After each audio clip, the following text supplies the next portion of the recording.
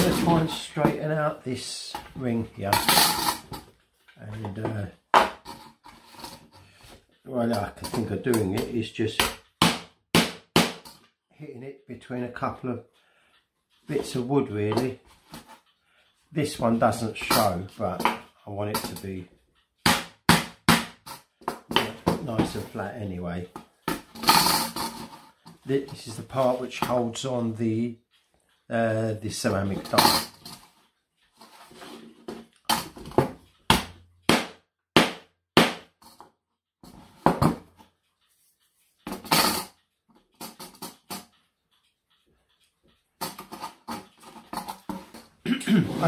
I don't really know what I'm doing. I'm just looking for high spots and flattening them down really. So there's no technique that I can narrate to you on this one.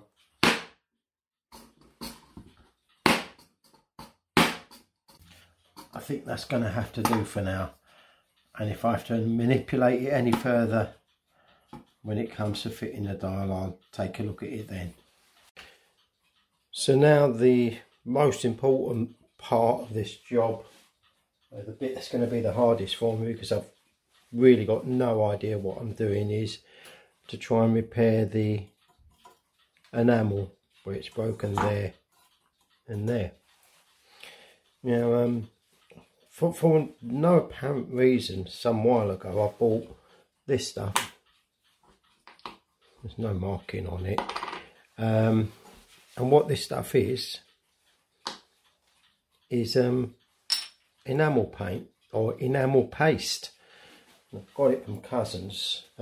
It's just when I was ordering a few bits and pieces, I thought, oh, that might come in handy one day, even if it's to repair a broken sink. The thing is, there's no instructions on how to use it other than it says use a hot knife to pick it up with and put it on with, but it doesn't give you any advice on how to finish the job or whatever. So what I've done is I've got my little homemade Bunsen burner. I was going to use a scalpel and see if I could do, that's just an experiment for now anyway. If I get it right, brilliant, but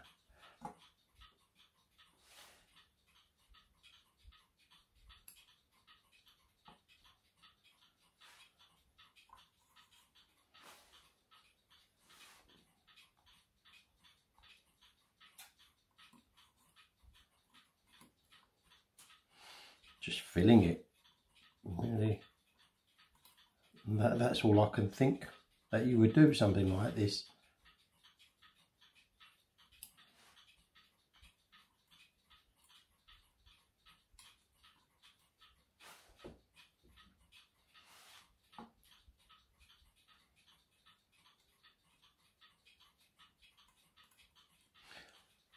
I think for me at this point, as long as it's white and not, you know, like that copper colour that's underneath it, it's going to look better than what it is.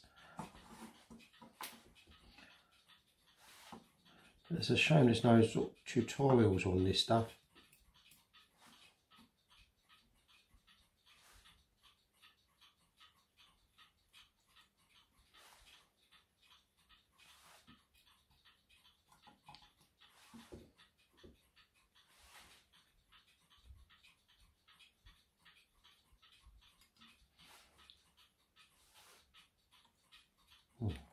It's just bloody lifting.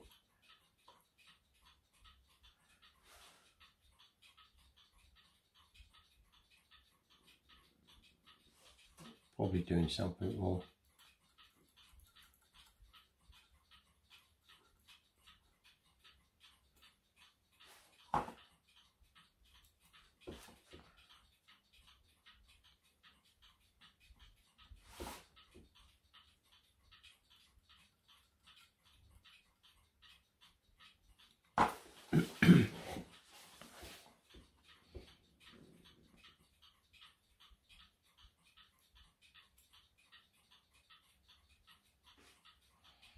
So now I'm sort of resorting to melting it on the scalpel and then kind of flood it in there.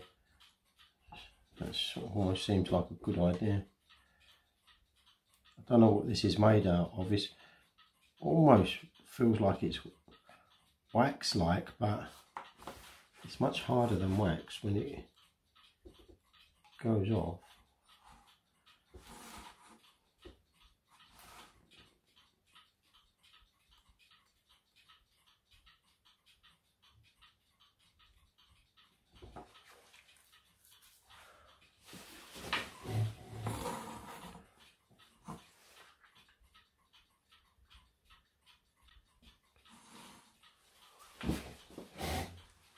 Close up of me making a mess of this.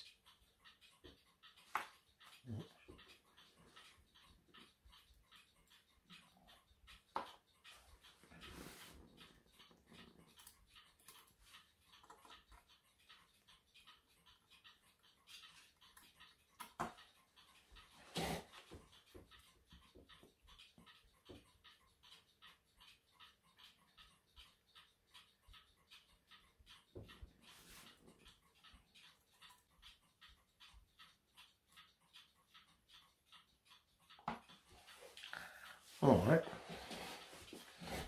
that is looking already better than what it was. So now, how good can I get it?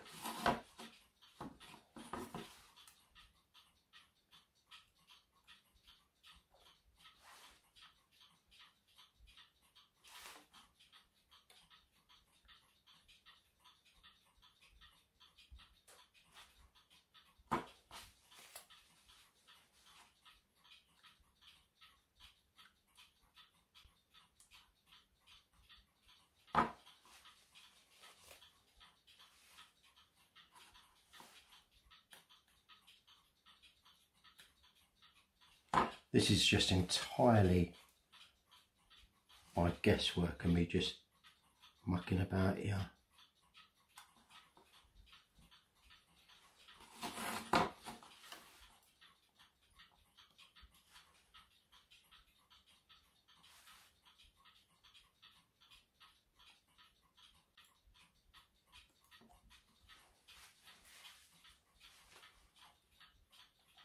But if any of you watching know what the right and wrong way is with this stuff, please let me know.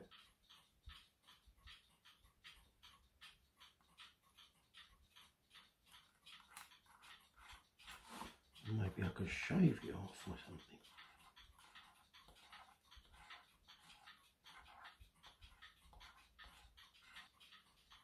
It's actually getting there.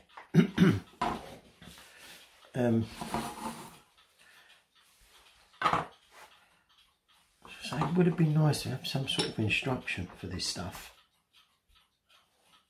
It's funny that people would just sell you something with no, especially something as unique as this, which is sold as an enamel dial repair paste. But alright, well, I need to bloody use it. That's to make it more interesting for people like me. Just would be too easy if they had instructions, maybe. Like testing us out.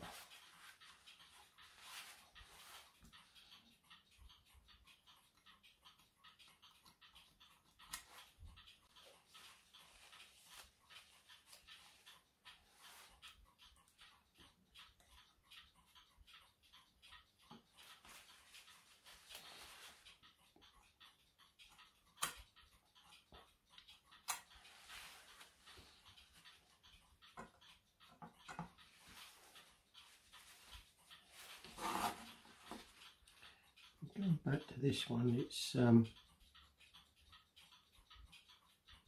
it is almost wax-like.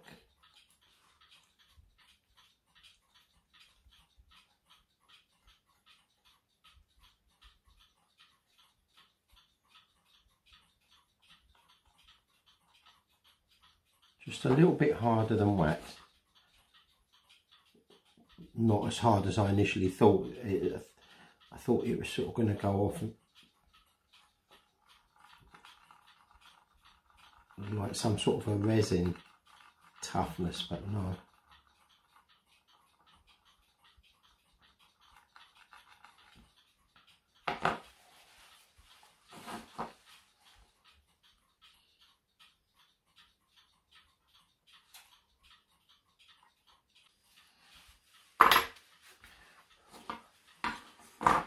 I'm actually quite pleased with that.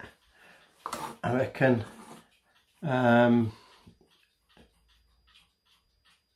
if I had the ink to fill in the rest of that numeral, it'd be hardly noticeable.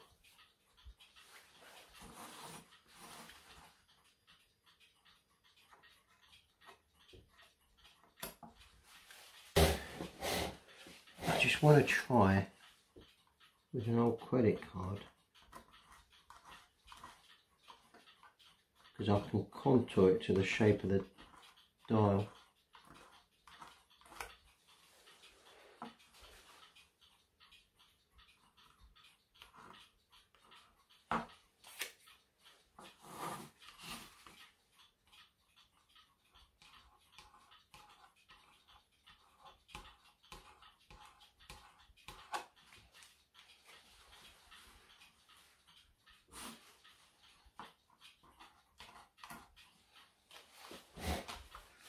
Now it needs a little bit more filling on this top one, and I think it's acceptable.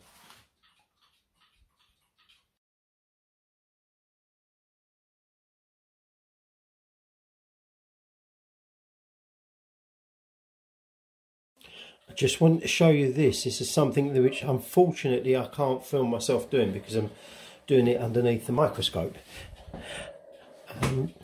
So you can see where I filled in this area. Now I'm trying to extend the numerals and well, finish them off really. So what I've used for that is a can of satin black paint, sprayed it into the cap. I'm using a pin vise holder there, and in the pin vise holder I've gone and cut a strand from my garden broom and put it in there, and that's now my paintbrush. As I say, I'm doing this underneath the microscope now, and I've managed to extend it. So I've just to show you what I've done so far is I've extended it from there and brought it up to there, and I'm going to do the same with these ones as well, and then I've got to try and get a fine line going across up there like these ones I've got there. There's some bits here that I can't do where it's fractured and there's dirt in those fractures. I can't really do much with that, although I could try touching it up with a bit of white paint or something, but for now it's looking like I might make this look pretty acceptable. I finished the dial. You can't even see where I fixed it. It really looks good. You just have to trust me about that. I'm only joking. I've done it, and it's pretty good. Well, it's not perfect. Right, that's the worst one there. There's so many little cracks in that area that it's hard to make it look really tidy. On the other hand, this one here turned out really well. You have to look for that one, even with me looking at it in real life, not on a camera. It's something you've got to be aware that's there to actually see that it's been damaged. So overall, well, where are we? Oh, see, I can't remember where all the damages were on there. There you go. So the two damages, one there and one there.